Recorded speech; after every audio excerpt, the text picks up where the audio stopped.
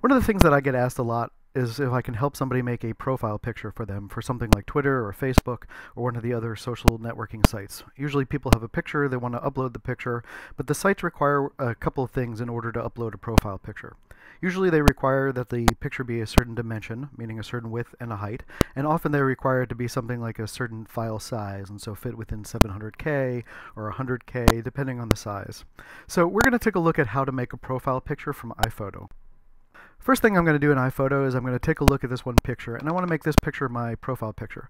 So I'm going to double click on this picture. Now I'm going to want to make this a square, and the reason I'm going to want to make this a square is that most of the social media sites require that your profile picture be a square. I don't know why they do that, but they do that, so let's take a look at that. I'm going to come down here and I'm going to click on the edit button, and when I click the edit button it's going to bring up iPhoto's editing tools. When it brings up iPhoto's editing tools, one of the first tools is the crop tool. I'm going to hit the crop tool button, and now I've got the outlines of my crop. So it indicates for me the four corners of the outline of my photo. Now you'll notice that this isn't square. The way I can make this square is by coming down here to the constrain button, and we see we have certain sizes that we can constrain to, and I'm going to choose from this list square. Now, it doesn't really matter what area you crop, it will be square. I'm going to move my cursor to the bottom, and as I drag my cursor, you'll notice that it maintains a square aspect ratio.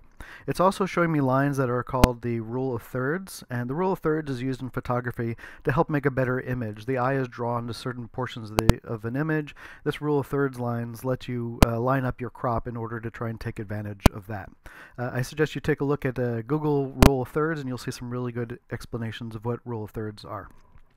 So now at this point I'm going to grab my crop and I'm going to drag it down here, and I'm going to put me right on this intersection of this rule of thirds line. And actually I'm going to drag it a little smaller here so I don't have that guy's elbow sticking in the side of the picture. And I'm going to hit the enter key. When I hit the enter key, it now crops my image down, and now I've got a perfectly square image that I can use for my profile. So now I've edited this picture, and I'm going to tell iPhoto that I'm done editing by clicking the done button down here. And now that I'm finished, I go back to my album, and my album's got this picture, and I'm going to click on this one picture, and I'm going to want to export this. Now, let's take, for example, a website that might tell you that you have a certain number of pixels across and down that you have to export your picture to. So let's say it tells you that your thumbnail has to be no more than 100 pixels by 100 pixels. So now that I have my picture selected, and you can tell I do because it's got the yellow border around it, I'm going to choose File. I'm going to choose Export, and when I choose Export, we'll see what the normal file export settings are. Now, the kind is probably JPEG. Most of the file sites are okay with JPEGs or PNG files. We'll choose JPEG in this case. The JPEG quality has to do with its compression. In other words, how small it makes the file. And the way JPEG compression works is it takes a picture and looks at it, and it basically throws away things that are things that the human eye wouldn't notice if it got rid of. And so, for example, on my shirt, which is brown, if I got rid of a little bit of the brown here and some of the gradations and the color or the detail in here, my eye probably wouldn't care a lot about that. So if I'm at a medium setting, it might look like one shade of brown instead of two shades of brown right here. If I go to the small setting, the smallest size, it's probably going to compress it so there's less detail here in the shirt. Things like that are okay for a profile picture, though. I really don't mind that. So in this case, I'm going to tell it that I want it to do the smallest size. I'm going to come down here to size. Now the size is a little bit misleading. It says JPEG quality here is the smallest size. That means the smallest file size, not the dimensions of the picture. What I'm going to do is I'm going to come down here to the size, and this is choosing the actual size, the length, and the width of your picture. You only really need to do this if you're exporting an image to one of the sites that require you fit your image within a certain width and a height. So in this case, let's pretend that we knew a certain width and a height we had to export it to, so I'm going to choose Custom. And let's say that our site told us that we had to fit it within 300 pixels. So we have a max dimension of 300 pixels. Now we can also say the max height or the max width, but since this is a square, those two numbers will be the same thing.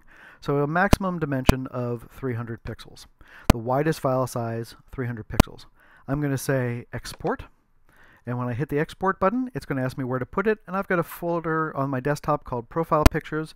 Now when I hit export, I have a folder on my desktop, and that folder is called Profile Pictures, and I'm going to rename this picture. I'm going to call it Smiling David, and I'm going to hit OK. And when I do that, it's going to make the picture for me, and then the export box goes away.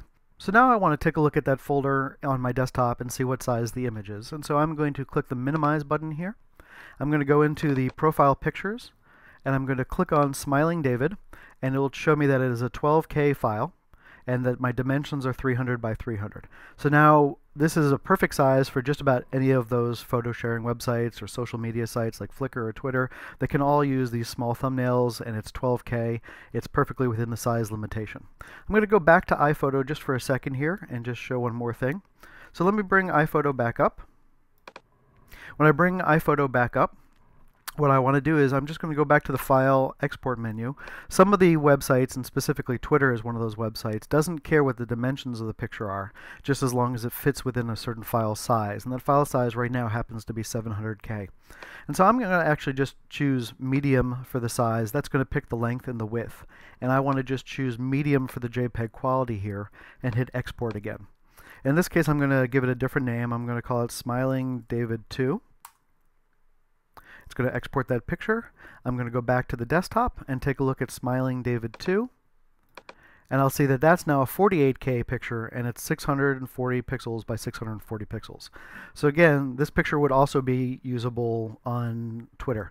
Why would I want a bigger picture on Twitter? Well, when you use a profile picture on Twitter, anyone who's logged into Twitter can click on your small thumbnail and see the larger picture of you. And so if you wanted them to be able to see a larger, much more detailed picture of you, you could simply export your picture at a higher resolution, and as long as it fits within 700K, that's going to be fine for something like Twitter. So again, what we did is we went into iPhoto, we just cropped an image really quickly, we exported the image, it's perfectly acceptable for something like Twitter or Facebook or one of those sites.